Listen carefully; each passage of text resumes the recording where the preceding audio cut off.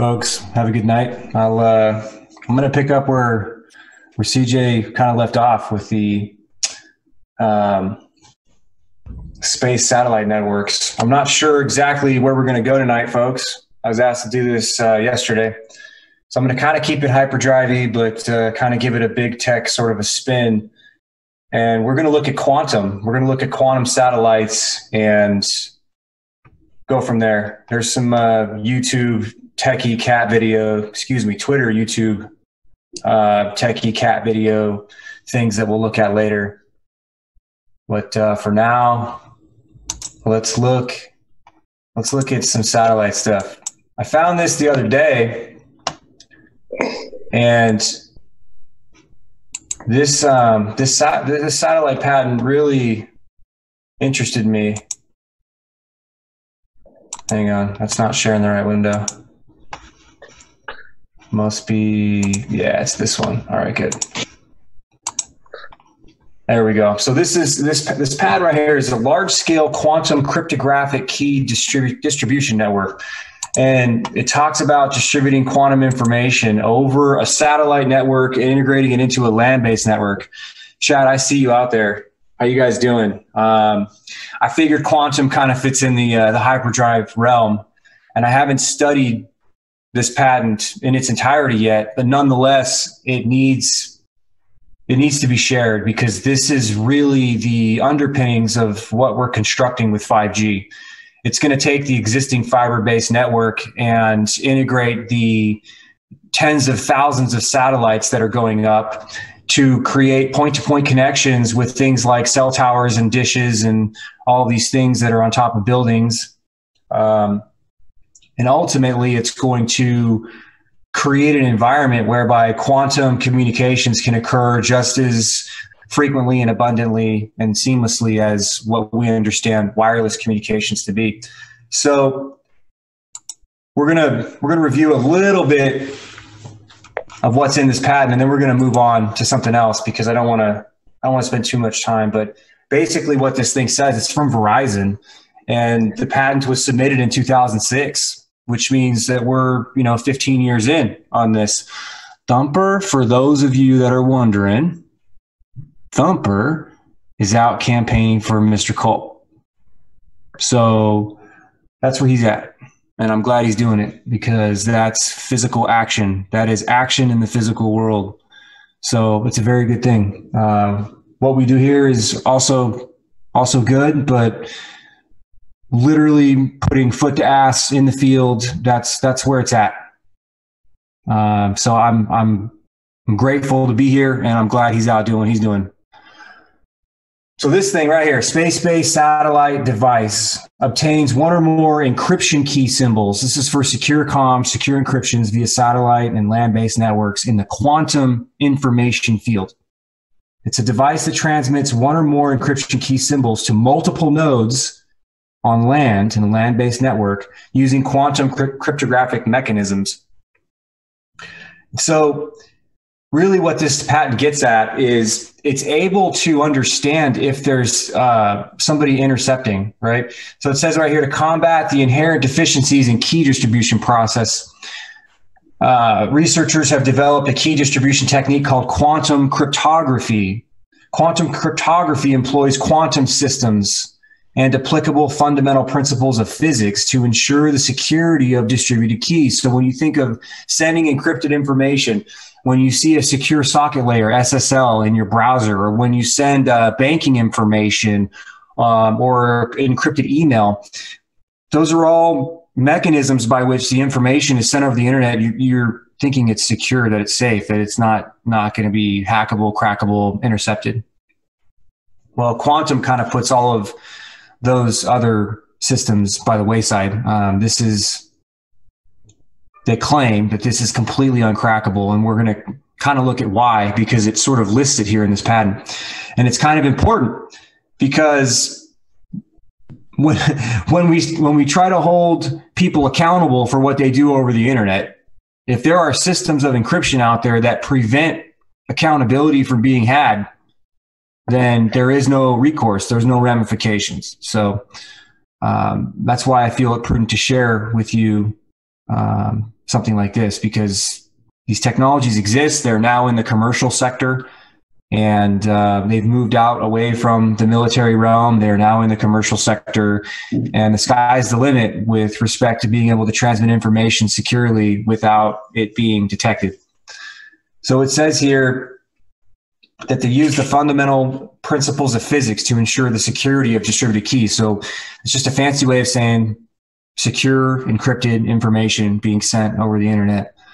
And Heisenberg's uncertainty principle mandates that any attempt to observe the state of a quantum system will induce a change in the state of the quantum system. So what that means is that if the information is looked at before it gets to where it wants to go, where it needs to go, if it's looked at all, it changes the information itself, which by definition corrupts the information. So the information cannot be looked at except by the individual who has the appropriate key. It could be anywhere. It could be on this planet. It could be on another planet. It could be anywhere. And we can look at things like quantum entanglement if we want. I have another a video to share with you. It's called quantum teleportation. That'll kind of blow your mind a little bit. We'll look at that after this.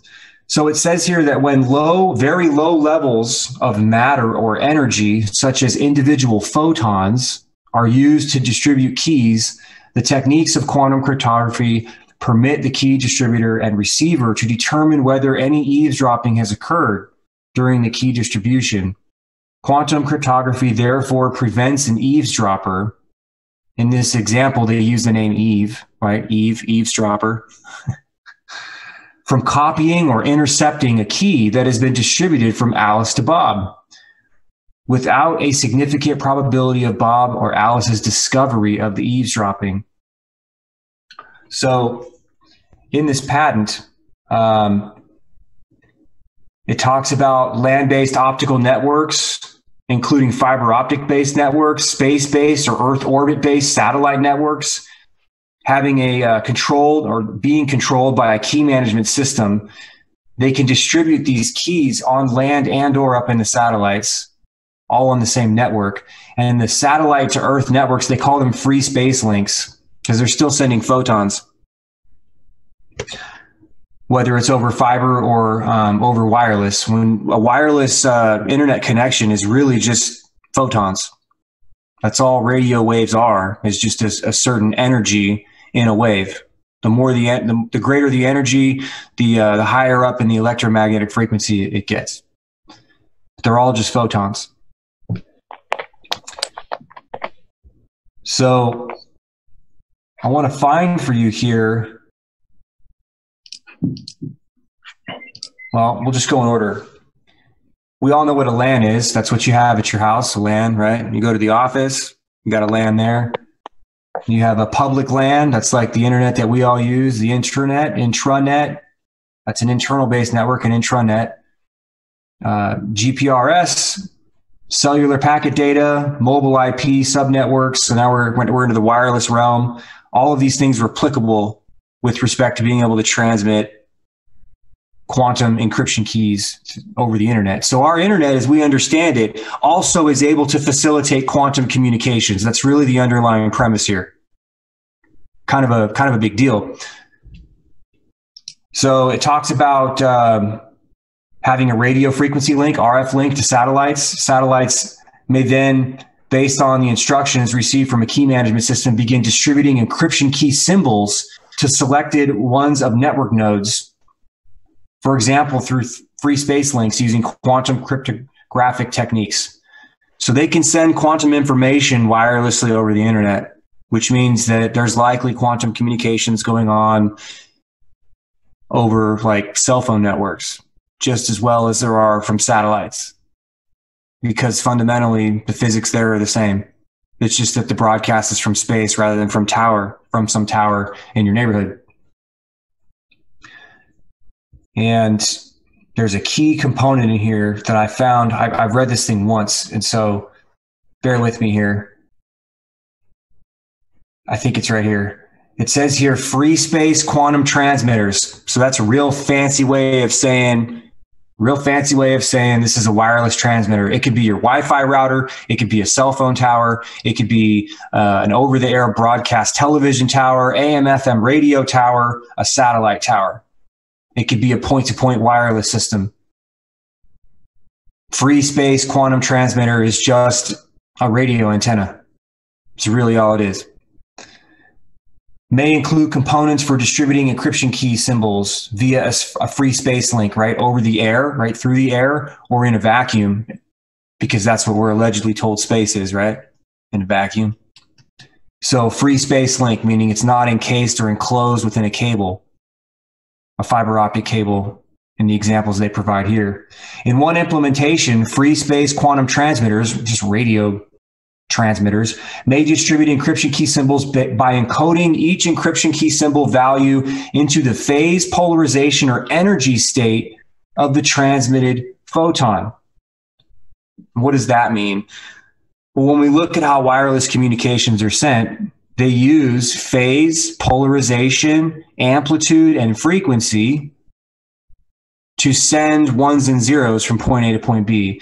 So what this is telling me as I read this is that using specific phase, polarization, frequencies, amplitudes, they are able to encrypt quantum key symbols in the transmission of wireless communications. So what is that?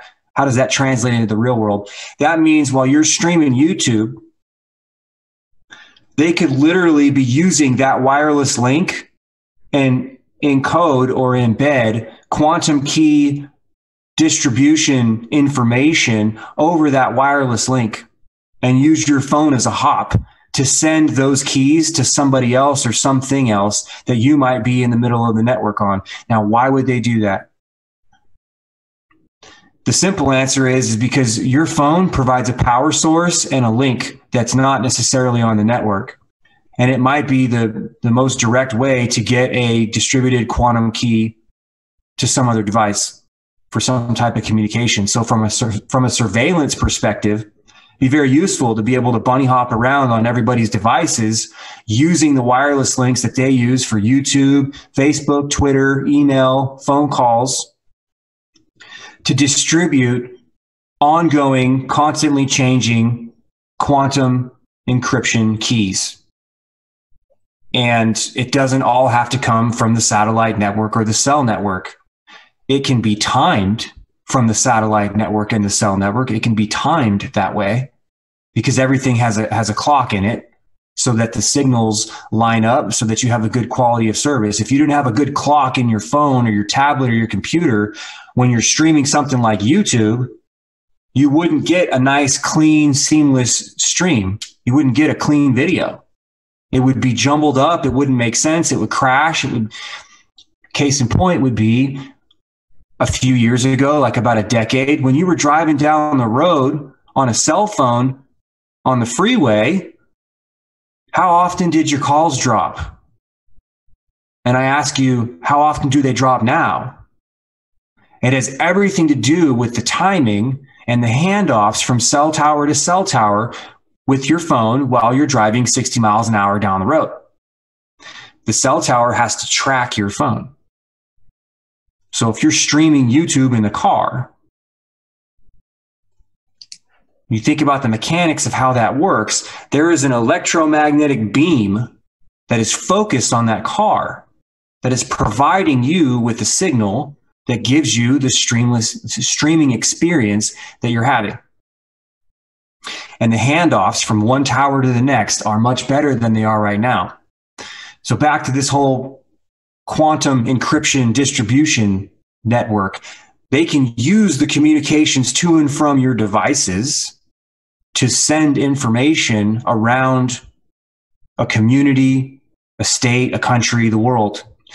And a good example of that would be blockchain type technology, where they use device to device communication over a blockchain network to send encrypted, one-time only type information from device to device. It doesn't even have to use the cell network.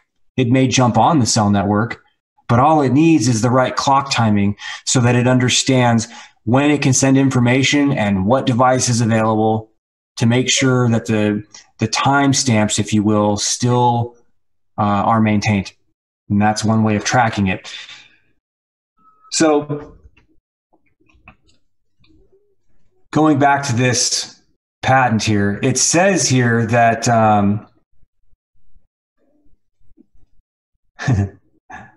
crazy.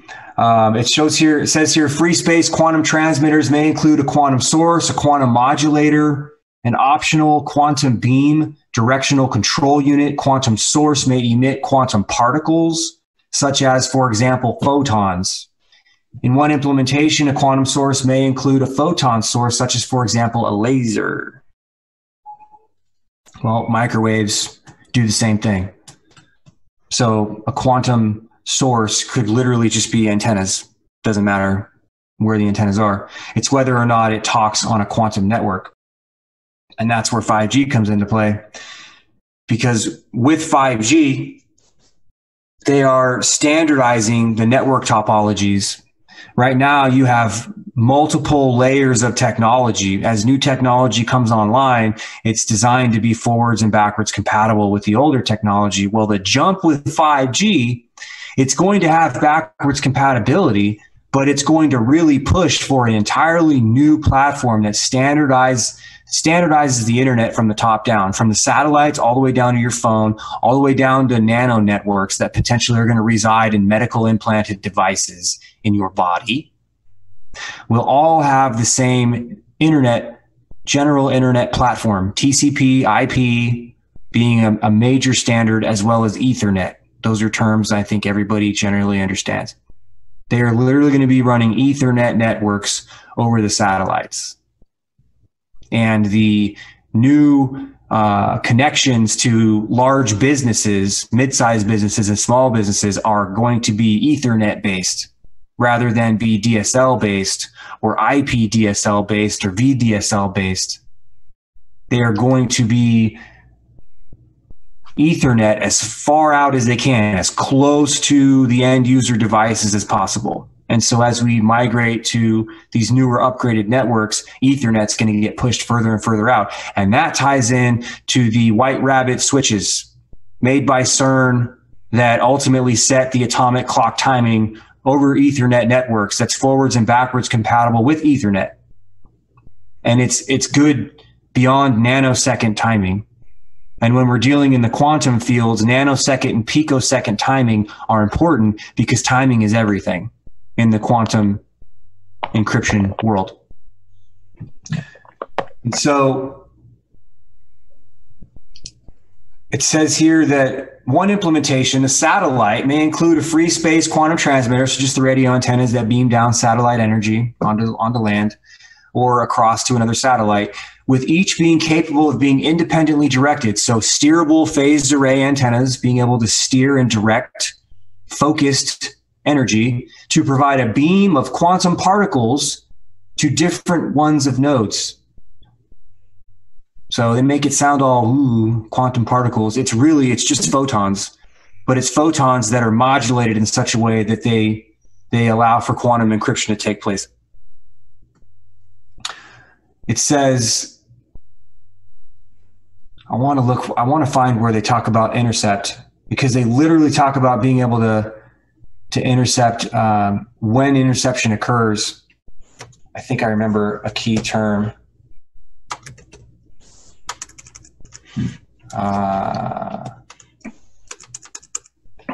Nope.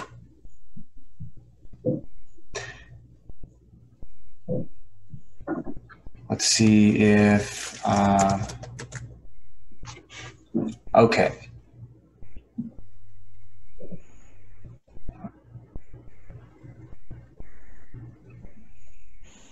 It says here no, we already read this.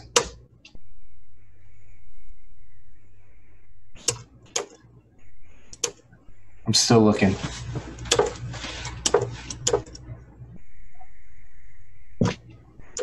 Hey TMC, how you doing tonight? What's up, buddy? I thought I heard you in the background. I was waiting. I was like, oh.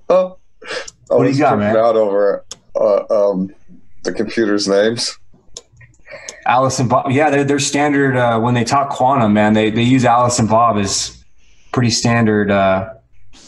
Here we go. I think I found something that I want to. So what? Tell me what excited you about hearing Alice and Bob? Well, Eve. You know who Eve is in biblical terms. Yeah. But since I had figured out A, B, C, and D, I didn't know what E was, so I pumped an E. And the interesting thing is when you do a search about these AIs, yeah, they list them as all fictional characters, which is horse crap, if you ask me, because they've obviously named all these, and they just, and I've actually got the list now, and Wikipedia can't take it from me because I copied and pasted it. So I still believe knowing who you're battling is a prevalent idea. Anyway, I'm got me all ears on this cool. Satellite stuff. That's real interesting. Yeah, this is well, when you know that Elon Musk is throwing up a minimum of 11,000 of these things, and that's just his company. Europe and Richard Branson are throwing up their own constellations. China's throwing up their own 5G constellations. India's throwing up constellations. Russia's throwing up constellations. I'm sure Israel's throwing up constellations. And I'm sure there are others that are throwing up constellations, and they're all going to interoperate with each other. This is where we're going, because at some point it's going to be, and I found these patents. I need to dig them up again. I didn't write them down. They're somewhere in my tabs, where they talk about quantum. No, they talk about satellite communication directly to cell phones with 5G for areas that don't have cell towers, and it's limited connectivity. And so it's not a sat phone. It's different than that. It's literally cell service, but it's done with the 5G satellite, whereby the 5G satellite is able to send information to your phone and then read the electromagnetic field around your phone as your phone transmits a response.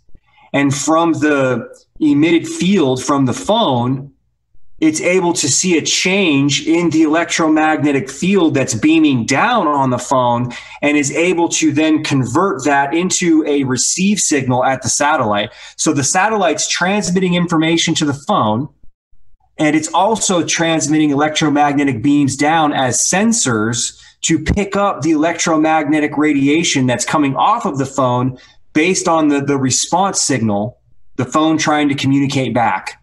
And from the changes that are made in the electromagnetic field, that's the sensor field from the satellite, it's able to understand what the phone's trying to say. And the bandwidth requirements, or the bandwidth availability in a remote area like that, would be equivalent for a grainy kind of phone call or text messages or basic text email. It's not going to be like high speed. It's not going to be like high speed connectivity at all. What it does provide is emergency services with something as basic as a $300 cell phone that's 5G compatible. So in 2 to 4 years, if you go hiking in the mountains, or you're out in the middle of the lake, or you go into the desert, or you go somewhere where there's not towers around that are providing you regular cell service, you still get 911, is basically how I think that's going to be rolled out. And I've got those patents somewhere. I read that and I was blown away. Yeah, and I've got all these little birdies. A little birdie was telling me basically that the information can be stored in every living cell. So, like, they can put the information in different places, and it just sits there.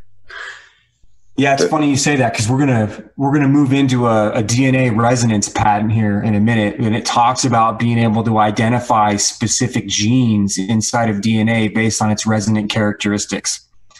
And the little birdie might be listening.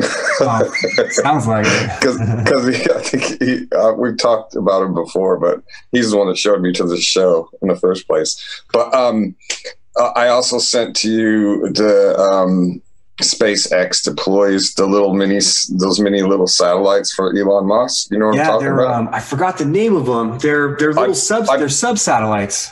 Yeah, I posted that in your Discord. You might want to play that. I think it's really interesting because they're like a black and white box. Heck yeah, dude. And they've got like a little eye in the center, and it's like, that's so strange.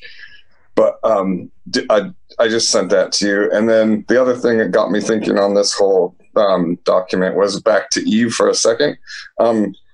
If you look up Eve, it also shows you that there's a computer named Eve. It was like a launch of a Microsoft computer, I believe.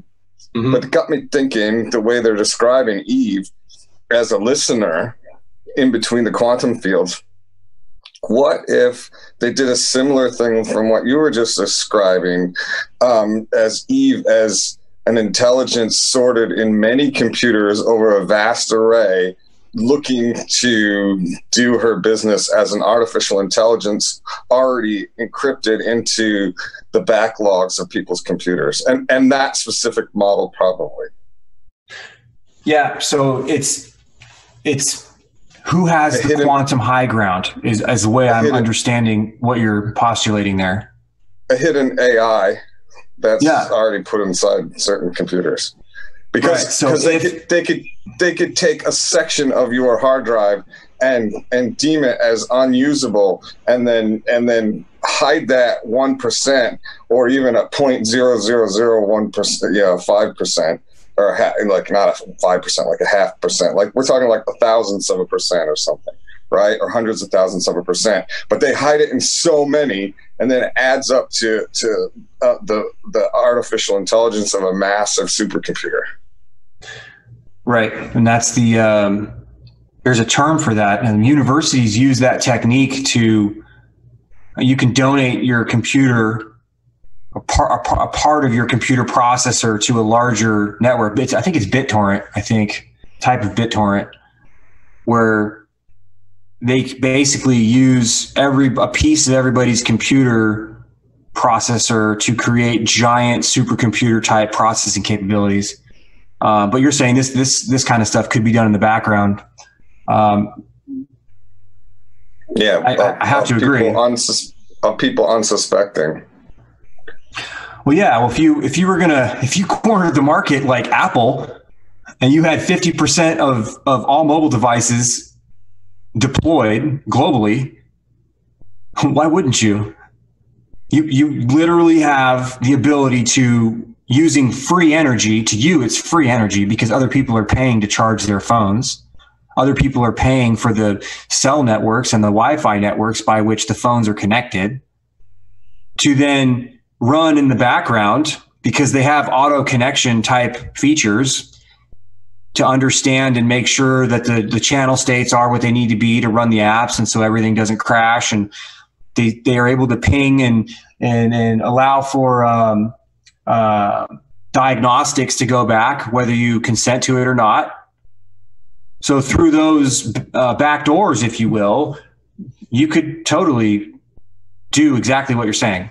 Have a little piece of everybody's device and collectively distribute computation functions over the entire array of devices that you've produced or manufactured and have now been deployed through through consumer markets, to then utilize in real time a little piece of everybody's processor in their mobile device to do whatever it is you wanted to do. And it wouldn't be just strictly for computation. That could be for, a secondary, tertiary type of a connection where it's a whole nother behind the scenes network that's enabled. And so, going back to this patent, to your point, who has the quantum high ground? If a field already exists and then quantum communications occur in that field, do those quantum communications disturb that field? And because the quantum communications were generated in that field, can you observe the change without disrupting the communication, whereby because the quantum communication was originated in an existing surveillance field, there wouldn't be a disruption. The creation and transmission of the information is a disruption to the field, but it would be a normal action or iteration as the quantum information was being sent. And that's the real, that's the question I have at this point. If you were to have a blanket of surveillance fields, wireless fields over everything, and you had that cyber supremacy, if quantum communications were being used, and they were being used in that field that was already there before the quantum communications were sent, would it disrupt the quantum communications, or would the quantum communications have to be created in that field whereby it's part of its normal environment? It wouldn't be abnormal. So the field disturbance, when the quantum communication is actually generated and sent, can then be a point of measurement as an omnipotent type of a point of measurement. It's not a direct measurement of the quantum information, so it doesn't really destroy it. And that's way beyond my scope of understanding of quantum mechanics, but damn, if that's possible, we're just, whoa. So we'll look at this last part, and then I think we'll move to DNA, because we're like a half hour in on this. So the values of the quantum key distribution symbols, a high or a low symbol value, may be interpreted by the polarization, phase, or energy states of incoming photons.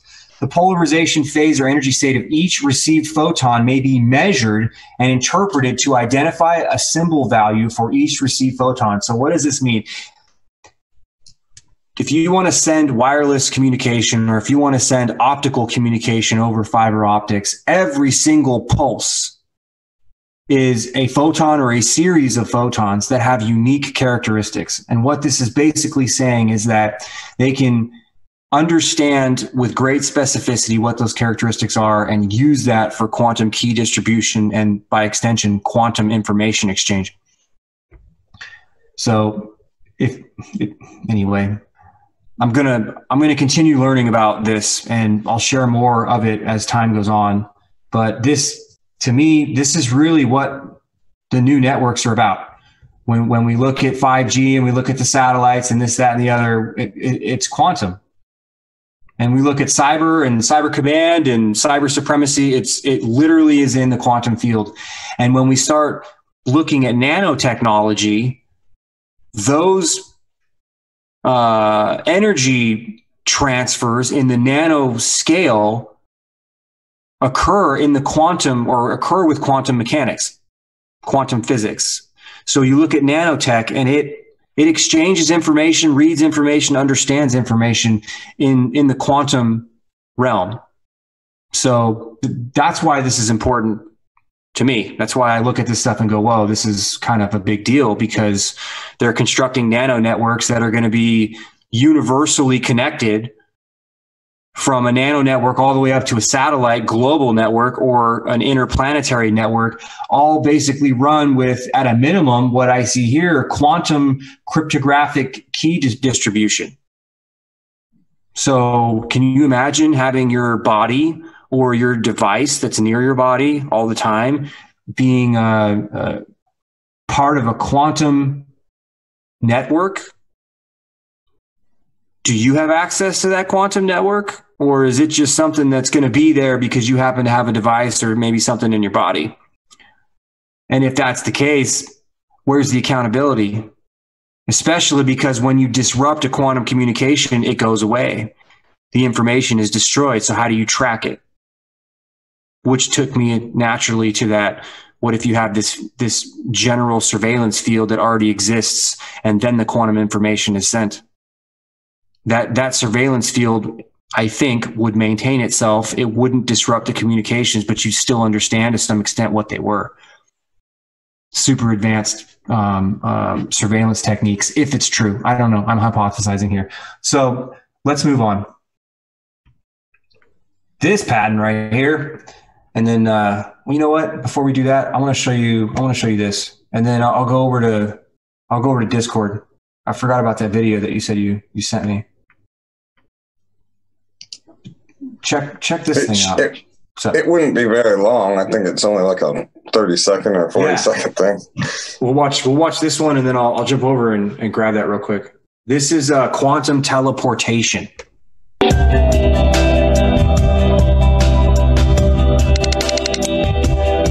I'm Brian Greene, professor of physics and mathematics at Columbia University and co-founder of the World Science Festival. Teleportation is one of the weird ideas, and there is a version of it that physicists now routinely make use of. Nobody is teleporting people from place to place, but we can teleport individual particles. We can take a particle at one location and in some sense create an absolute identical version of it.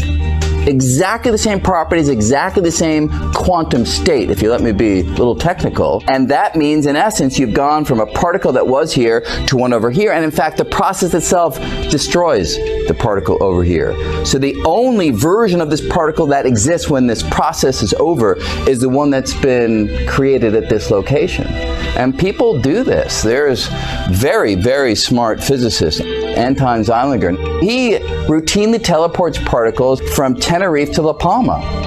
It's an amazing thing that you can actually do this. The big question, of course, is will you ever teleport big things like people? And the procedures that are used for individual particles simply do not scale. You cannot simply scale them up to do more and more particles, I don't think. But who knows, 500, 1,000 years from now, maybe we'll have something on the table that we can try out. If it happens in our lifetime, I can tell you one thing for certain. I will not be the first person who goes into that device. All right. So I'm going to look in Discord. There was a question out there. Could that be done on phones, or does it have to be a processor? Huvian Anon. I'm going to pull up a document real quick that may help answer that question. I'd take a crack at that one. Yeah, please, because we're gonna look. Well, at this it would only make sense that the architecture of a quad-core phone, or even greater, would be able to do the same thing as a processor that's a few years old, 10 years old or something on a regular computer. If you look at the price point, it should tell you, if you pay $1,500 for a phone and you pay $1,200 for a computer, even though the phone is smaller and not as, in that same year, as strong as, strong or operating faster, or, whatever you want to rate the processor as, I would reckon that it's real close. Yeah, it can be done, and it can be done, I think, in the processor. It can also be done in the other sensors. And so when we look at advanced ways of interacting with devices, it's with things like this: quantum acoustics with surface acoustic waves. This is just one way that this can be done. And it says here, it is recently demonstrated that surface acoustic waves can interact with superconducting qubits at the quantum level. Surface acoustic wave resonators in the gigahertz frequency range have also been found to have low loss at temperatures compatible with superconducting quantum circuits. These advances open up new possibilities to use the phonon, which is just the acoustic wave version of a photon, which is a planar wave instead of a longitudinal wave. Use the phonon degree of freedom to carry quantum information. So what this is saying is that they are able to carry quantum information using acoustic waves that basically ride on top of surfaces. So what that means is that they can resonate devices, and with unique resonances encrypt and or transmit quantum information over those unique resonant characteristics. So when you look at integrated circuits, and the example you provided, Paul, like a phone that costs that much money, there are circuits in those phones that they do more than one thing. They're tied into everything, and they have complex solid state switches, basically, that through the processor and software tell or provide instruction to these circuits what to energize and when, and what to look for and what to sense and what to read. And they use the same circuit paths. So a lot of the sensors and whatnot that are in the phone are hooked up to these flexible type circuits that could theoretically, I'm not saying it's true, theoretically be used or energized when those specific components in the device are resonated in a certain kind of a way. So they can get them to resonate and then perhaps turn them off, turn them on, turn them off, turn them on in a certain sequence that then activates a certain amount of voltage with the right types of pulsing and or modulation, which then provides communication to the phone in a covert manner. Go ahead, Paul. Yeah, the chatter, Edge EW Thomp said, is it a wave or is it a particle? And I think the wave transposes the information of the particle to the other side. And then that it's like riding the wave. You could say information wave, but it's the quantum wave, but riding that quantum wave informationally. And then the particle is the information of that particle is resurrected on the other side. Thank you. A photon, they say a photon is both. It's a particle and a wave, but then there are people that dismiss that who claim to know a lot about quantum. They say that that's wrong. I don't have enough knowledge one way or another to really be able to give you an opinion other than what I've read. The common literature out there indicates that a photon is a particle and a wave, and that a phonon is basically just energy that's being transmitted through particles that are in place. There's I can't tell you how I know. Sure. I just know. You were with me on this, right, TMC? Yeah, it's something I want to learn a lot more about, because this is where we're going. And honestly, I think that quantum mechanics should be introduced to children in a very rudimentary way in like junior high, and then for the smart children in high school, get them involved in 101 level quantum mechanics before they even get to college. But we're moving in the wrong direction as it relates to that. So anyway, we're still worried about which bathroom to use, right? Right. It says here, with the development of radar in the mid-20th century, a need arose for advanced processing of radio frequency and microwave signals. Important class of components created to fill this need is based on surface acoustic waves, mechanical ripples that propagate across the face of a solid. When surface acoustic waves are used for signal processing, the surface of a microchip is used as a medium of propagation. An electrical RF signal is converted into an acoustic wave, processed acoustically, and then converted back into the electrical domain. The substrate is almost universally piezoelectric. So what they're really saying here is, in order to get phased array to work properly, they use the acoustic waves because they actually travel slower than light, than electromagnetic waves. So in order to get a phased array radar to work properly, they literally convert the energy into acoustic waves and then use the acoustic waves, which travel slower than the radio frequency waves. They use those to time when each antenna element fires. And so anyway, we're not going to get into the guts of this paper, but one quick thing is they mentioned piezoelectric, right? Yeah.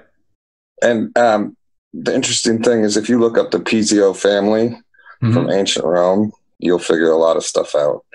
There's a philosopher he wrote, and he broke sections of the Bible and different things, i.e. Diehold Foundation. Just throwing that out there. Yeah, I've never gone down that trail. It sounds interesting. Yeah. Someone in chat mentioned Satan, and basically it's saying that Satan didn't exist because Piso was the one that invented Satan, and that it was just a thought in his head, and he put it out in the paperwork. So it's just it's a philosophical debate / religious debate, but I won't go any further. Cool. You can look at it yourself.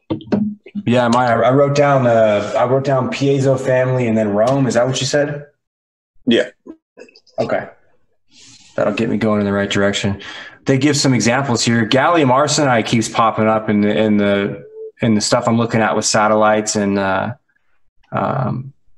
microelectronics and what they say here is piezoelectric materials, gallium arsenide.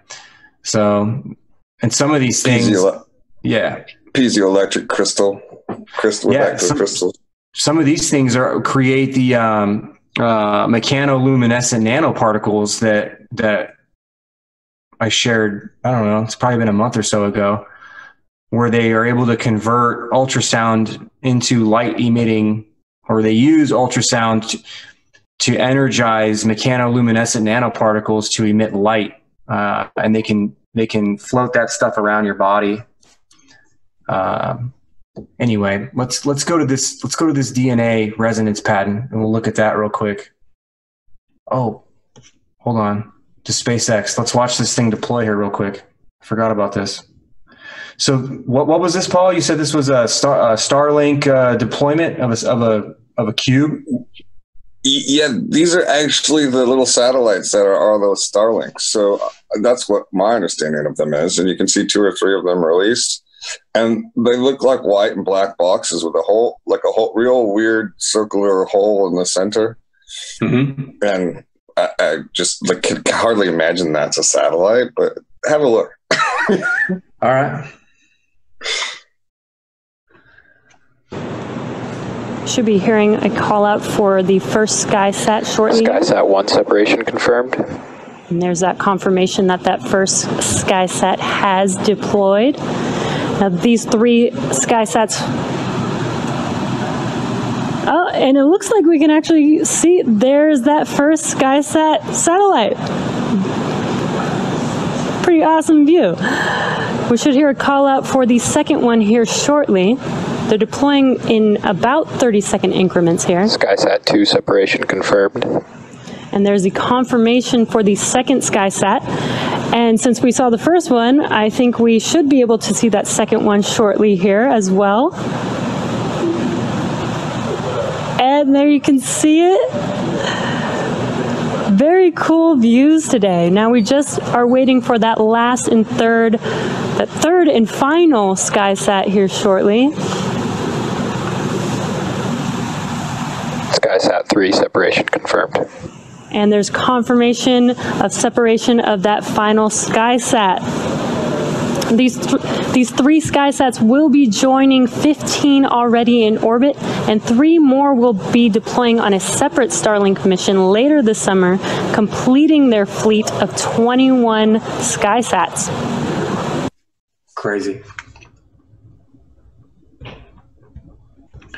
So, yeah, it looks like the imagery that they used, Paul, wasn't regular camera. It was something else. Well, yeah, and the interesting thing is they might actually fold out. I'm not probably sure that that's the total span of what they look like, but I thought it was kind of interesting anyway. Yeah, I agree. They don't. It's hard to get a good idea of what size they are. You know what I mean? But I do remember, I think the term I'm looking for, they have microsats and maybe picosats where they launch these satellites, and then out of these satellites come little smaller node satellites where like 3 or 4 of them are stored inside of a larger satellite, and they become part of the network. I'm sure they don't have as many capabilities, but they're probably just a way to extend how things are hopped and how traffic is managed. Another little birdie that sent me that. He sent me a few more. If anyone's interested, I'll post them up. Might as well, man. All right, let's dig into this one, because this kind of ties into our discussion we were having on Wednesday on Hyperdrive about DNA. And we went all over the place with DNA. And so I found this patent a while ago, lost it, meaning it wasn't on the radar, and then